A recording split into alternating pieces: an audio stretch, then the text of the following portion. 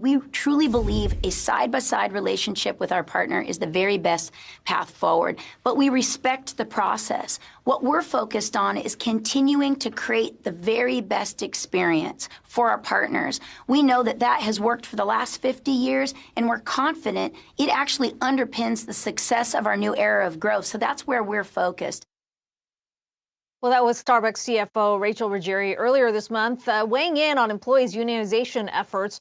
And the fight is far from over as Starbucks workers are walking out today from more than 100 stores across the U.S. They are expected to go on strike on one of the biggest days for Starbucks. Let's bring in Yahoo Finance's Brooke DiPalma with the details. Brooke, walk us through why today in terms of timing, and what are they specifically calling for?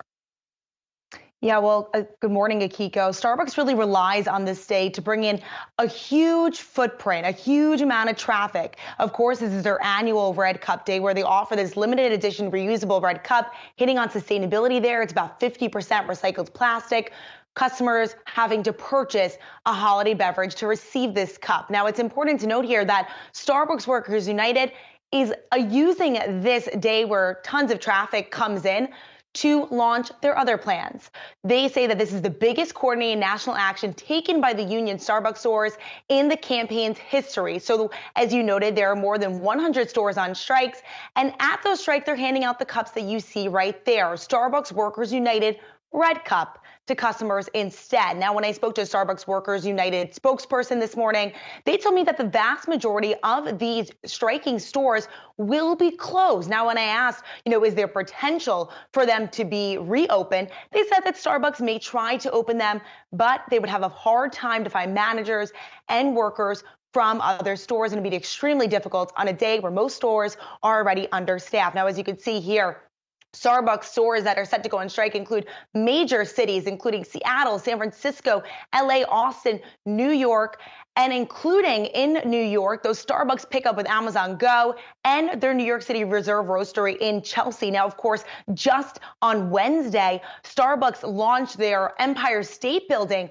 Starbucks Reserve. So, of course, Starbucks getting a lot of attention for these unionization efforts as it's hitting their other Starbucks Reserve in New York. Now, of course, Akiko, it's important to note here that Starbucks Workers United continuing to look to bargain in good faith. And as of this morning, so far, the National Labor Relations Board have conducted more than 300 ballot votes, and over 260 have voted for a union, while just 250 have been certified. And last month, Starbucks started bargaining processes with several dozen unionized cafe locations. But these Workers United, these unionized stores rather, really looking to face those challenges, to make sure that the stores are staffed, and to ultimately make sure that they're getting paid what they think they deserve.